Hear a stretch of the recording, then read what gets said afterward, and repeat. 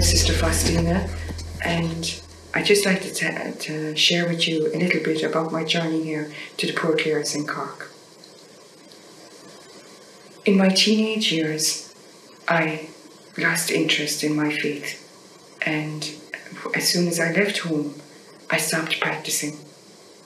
I thought that if I could do whatever I wanted to, that I would be happy. In my 20s, I went to London, and I lived there for 4 years. And it was during that time that I started going to bike rallies. And I loved going on the back of the motorbike and just zooming down the road. I felt a great sense of freedom doing this. And I also loved all the rock concerts and parties, and my social life was very good, and I was enjoying life. And then I decided that I would move to Amsterdam, and it was really there that was a very important time for me, because I started to question life then. I was in a city, and that everything, you were free to do whatever you wanted to, and I just was wondering, what is life really about? Where am I heading to? Do I want to continue like this for the rest of my life? And so at this particular time then, my father was diagnosed with an incurable disease. And I could see that my mother was looking after him, and she has multiple sclerosis. So I knew she needed help in looking after him. So I decided that I would come home to help my mother to look after my father.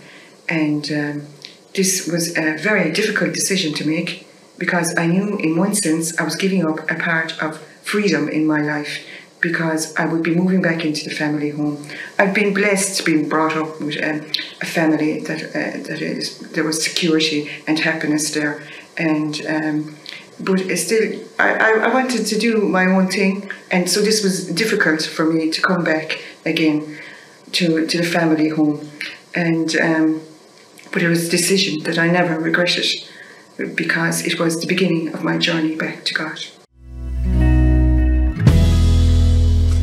At this time, I was invited to go to the Divine Mercy Conference in Dublin by my sister. And the only reason why I went was for the day out. But while I was there, I went to confession. And this was the first time I'd been to confession in a very, very long time. And it was an experience that I'll never forget. And I often go back to it, because I received so much peace at that confession. And I knew that God loved me unconditionally.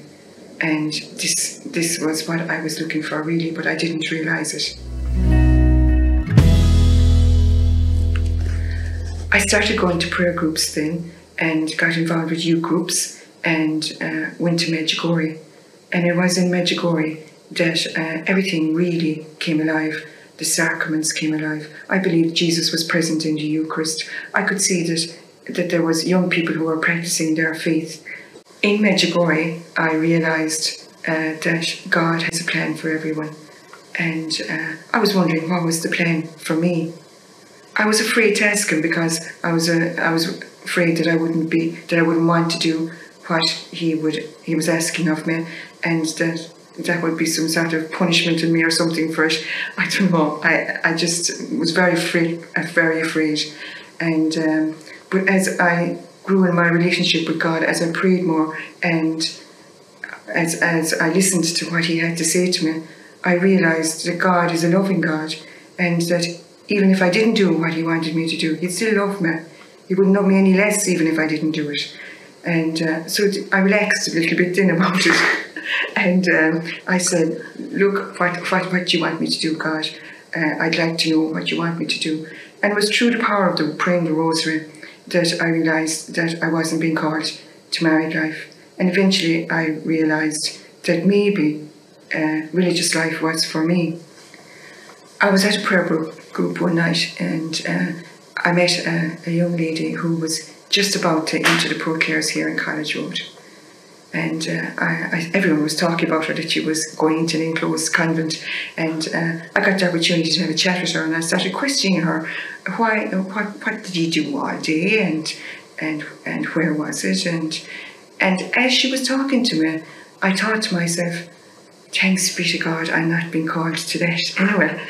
And little did I realise that I was being called and that God was using her to help me to see what this way of life was for.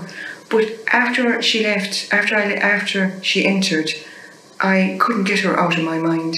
And at this time in my life, I had moved to Cork and I was working in a creche here in the city. And so I had the opportunity to come to the church for Mass. And I was looking to see, is she still there? And I saw her in her ordinary clothes first. And then I saw her when she got the habit and the white veil.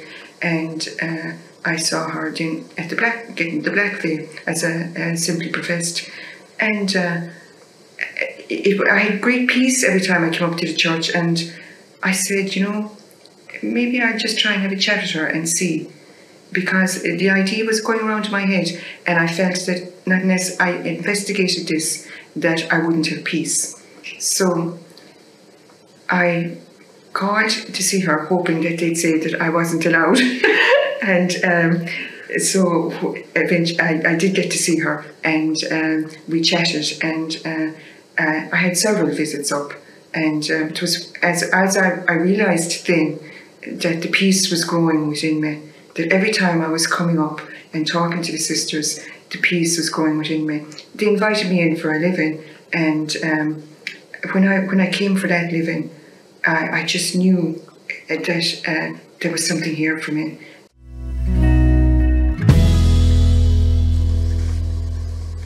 After the living, I decided to do a novena to the Holy Spirit. On the last day of the novena, I was at Mass, and the priest was reading the psalm, and he said, "Commit your life to the Lord, trust in him, and he will act." Well, it was like a bombshell had hit my face. I just knew that the Lord was saying to me, make a commitment. And I knew for me that the commitment was to try the Poor Clares and see if this was for me. And to trust him, to make that leap in faith and trust him, and then he would take care of everything. And sure, it's not the end of the world if it didn't work for me. I'd be free to come out again. So I took that leap in faith, and I decided that I would join the Poor Clares. And as I did, the peace grew within me. And as I was reflecting back on my life, and I was saying, am I doing the right thing here now? And so I looked back on my life, and I looked at the different moments of where I was trying to make decisions with God. And I could see, as I looked back, that when I brought God into my decisions making, that I had great peace and I was happy, and it always worked out. So I felt that he wasn't going to let me down now. So that's exactly what I did. I made the commitment and I trusted in him. And I never felt so free every time when I made these decisions. That's where my freedom came from. And that's how it grew within me. And you might say that I'm here in an enclosed order, and how can you feel free in an enclosed order? But it is really, when the Spirit of the Lord is, there is freedom. And when you've God living in your hearts, like anyone, you don't have to be in a Poor Clare convent to have the Lord in your heart. That's where the freedom comes from.